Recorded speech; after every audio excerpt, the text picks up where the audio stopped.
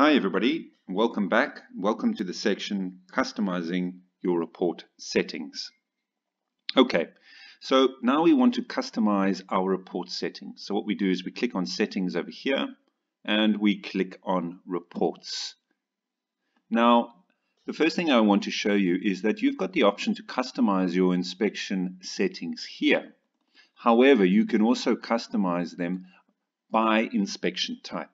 So for example, if I have different requirements on a move-in inspection as opposed to a move-out, and maybe my commercial inspection has different requirements, I can customize the reports per inspection type. Okay, so the first thing is, are we going to show our details or our client's details? Now, generally speaking, if you're a realtor or a rental agent or a sales agent, you would use your details to display on the report. However, if you are an outsourced inspection company performing inspections for your clients, you might want to show your clients' details and logos on the reports. So that's your layout and your cover page. Table of contents, that's quite self-explanatory. Do you want it to display on the report, and you simply turn it on or off. If it's a simple report that needs to be quite short, you might switch that off. A lot of people might have legal notes or disclaimers that they want to add to their reports. For example, you could say things like, this is an annex to your lease agreement. You might put that into your notes. Under your disclaimers, you might say that when you're describing the condition of something, it is a general description.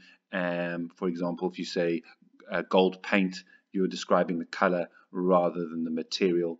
Things like that. Whatever legal notes and disclaimers you have, you can add them in here, and you can simply type them in or copy and paste them in. Then when it comes to photo sizing and layout, you've got various options here, and you just choose the size of the photos that you want and where they're positioned. I'm going to choose medium photos, and I want them after items, so that's absolutely fine. And you can see here I can customize them by item, by room or by block, or for the whole property. Okay, timestamps, generally you would leave that on. If for any reason you needed your timestamps off, you would switch it off there. New flags and condition change flags. Now, this is when the system picks up that something new has been added to an inspection. In other words, a previous inspection has been performed at a property, a subsequent one is being performed, the data has pulled through, and the system has picked up that something new has been added. It would flag it for you. You can see the little flag on the left-hand side over there.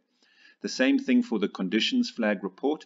Now, this is quite important if you're in rental, and that is because the ingoing information pulls through to the outgoing, and if anything is changed, the system would then flag it up, and you can pull a changes report which will show you all the items where the condition has changed between the ingoing and outgoing, and generally you would then use that to ascertain whether it's fair wear and tear or whether it's damage, and whether to deduct from the tenant's deposit. So we'll leave that on in this case. If you're going to pre-fill a large template and you're going to have a lot of non-applicable items in your template, you can hide them from your report just to condense and consolidate your report and make it look good. It's nice to have a nice consolidated report rather than empty spaces. So we're going to switch that on as well. Now, when it comes to, we call them actions and liabilities, these can be customized. We'll cover that a little bit later.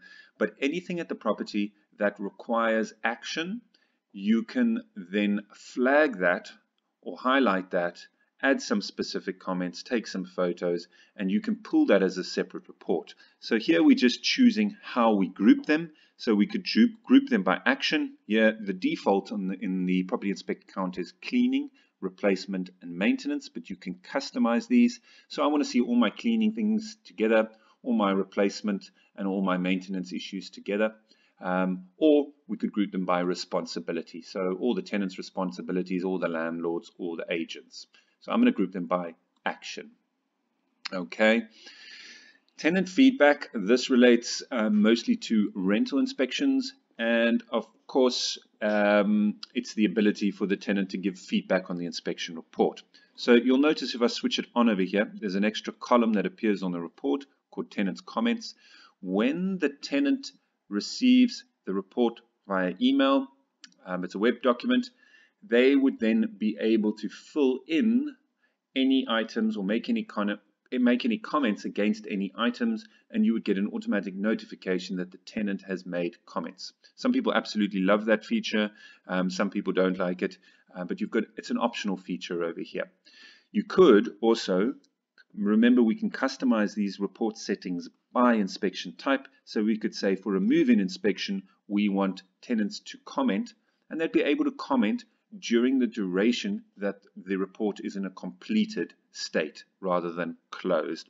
So in our example, when we set up the account, we allowed 7 days until a report automatically closes. So the tenant has 7 days to provide any feedback. If we want to allow them to upload photos, we would click that as well. And of course, you can customize your declarations and signatures over here. So you might want to change the description around the signature declaration.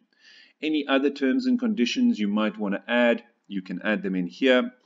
And then this is just your PDF options. So you can see one per room or one room per page. It can make the reports quite long, so I'm going to switch that off. I don't want a web link in the header, and I don't want the tenant initials in the footer, so I'm going to switch those all off. You can then customize the delivery options of the report when they are sent out to the tenant or the landlord, and this is where you would do it here. For example, you could send a full report, the changes only, the actions only, and you can also choose when the report is sent out, on completion or when it's finally closed. So I think that's it in terms of your report settings. We're going to have a look a little bit later or next up at adding properties and then creating inspection.